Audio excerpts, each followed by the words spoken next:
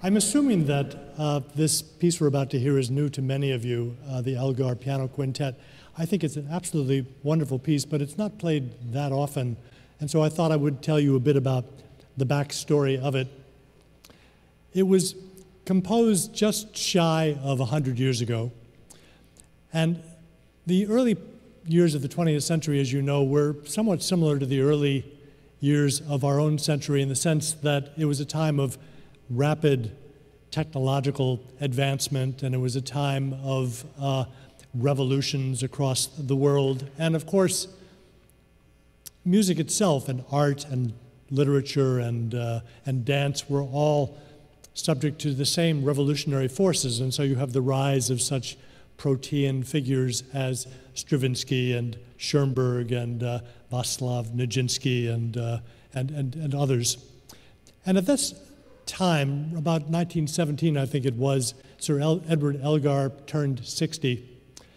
And he was beginning to come to terms with the fact that he was watching himself turn into a musical anachronism, because he had been born in the middle years of the 19th century. And in this time of the rise of Stravinsky and Schoenberg, he was still paying his allegiance to Schumann and, to a large extent, composers like Brahms. And so he understood that he was sort of out of step with the fashions of the day, and this was somewhat difficult for him to digest. Also, he was melancholy over the slaughter of a whole generation of young men that had just taken place in World War I on the battlefields of Europe. And he was feeling physically ill, and also this was all compounded by the fact that he, like Dvorak, was really not a city person. He was born in the countryside of England, and he grew up under countrified circumstances. And he had married a woman to whom he was very devoted and who was very devoted to him. Her name was Alice, and she came from an aristocratic background. And so they were living in London, but she could see that this was not having a salutary effect on his psychology, and he had really gotten to the point where he couldn't compose very much or very well. And so she rented a cottage in a rural district of Sussex, and the cottage was called Brinkwells, and it had a thatched roof, and it was out in the countryside, and it was quite lovely. And in the same way that when Dvorak found himself in Spillville, Iowa, and suddenly his compositional engines were reignited, he felt the same way once he arrived at Brinkwells. And he wrote pretty much all of his major chamber music from about 1918, 1919. He wrote his string quartet and his violin sonata, and this lovely quintet that we're about to hear.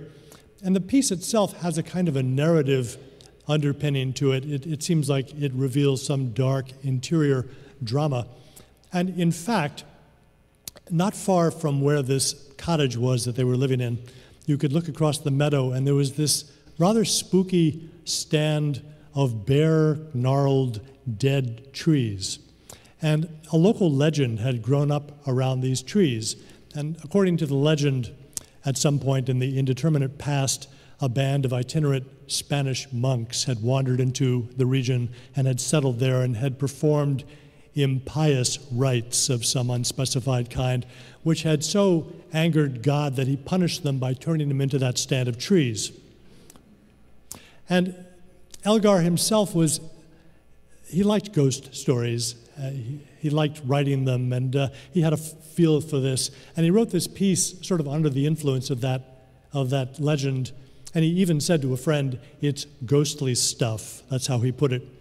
And I thought, in the manner of the preface to some Victorian novel, I would give you a quick genealogical introduction to the various musical characters, because they're all introduced early in the first movement, and if you hear them, I think, and you know something about their associations, then I think it illuminates the rest of the piece. So the piece begins with a piano solo, eerie and slow, and it's punctuated by these hesitant little chromatic interjections in the other instruments. And the piano solo is based on the Gregorian Latin chant Salve Regina. And I think that this is supposed to perhaps create this subliminal sound image of the Spanish monks creeping through the undergrowth of rural Sussex or something. I'll play it for you, a little of the chant itself, and then the beginning of the piece, and you'll hear the relationship.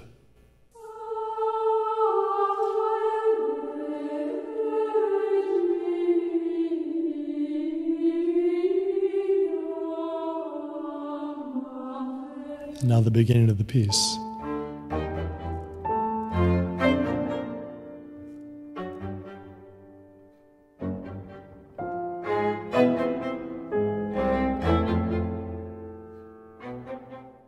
Spooky stuff.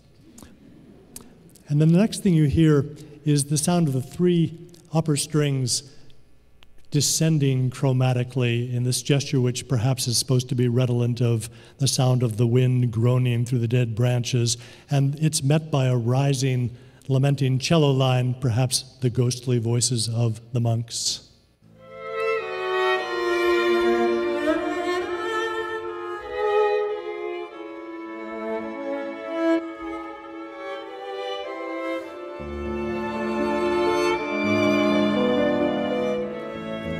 It was a dark and stormy night.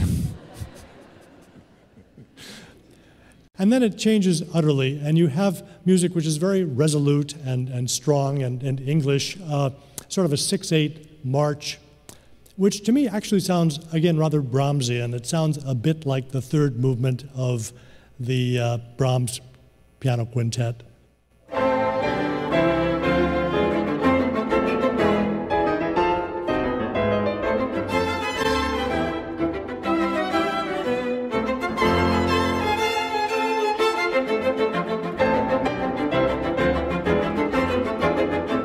Very British, like righty-o, and then it fades back into that eerie wind music that we heard, and then again something completely new and unprecedented, music that sounds like a Spanish dance. It's like the piano has been transformed into an 88-string guitar and is accompanying these intertwined violins, and it perhaps is meant to subliminally evoke the picture of the Spanish monks committing those impious acts.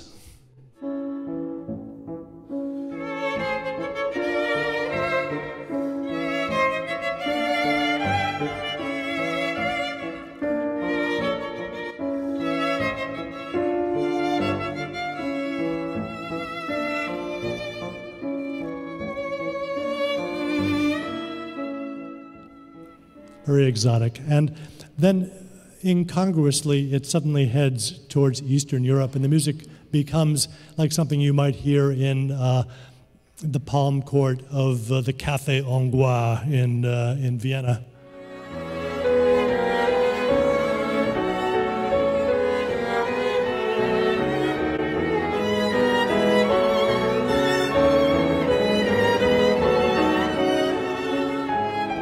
We are coming to you live from the palm court of the Café Hongrois. And after that, everything is based on that material, once you've heard that, and it seems to creep out of the forest and into the sunlight and then back into the abyss. And the second movement is just beautiful, song-like, wistful, soulful English music. It really makes you want to stand up and put your hand over your heart. And the last movement returns to the blowing of the wind from the first movement. And then very soon after that, you have these sweeping A major gestures in a kind of a waltz, and the music becomes very optimistic and positive, and you feel like, well, the problems are over. But if you keep listening, you'll hear the ghosts of the Salve Regina theme and the monks from the Spanish dance and that Hungarian salon music. It all comes back. But in the end, it is the triumph of this music. I mean, you can kind of hear Elgar himself saying, you know, righty-o, traditional music values have carried the day, pip, pip. So anyway, you'll enjoy it. I just thought that that would be a useful introduction if it's a new piece to you. So enjoy the piece.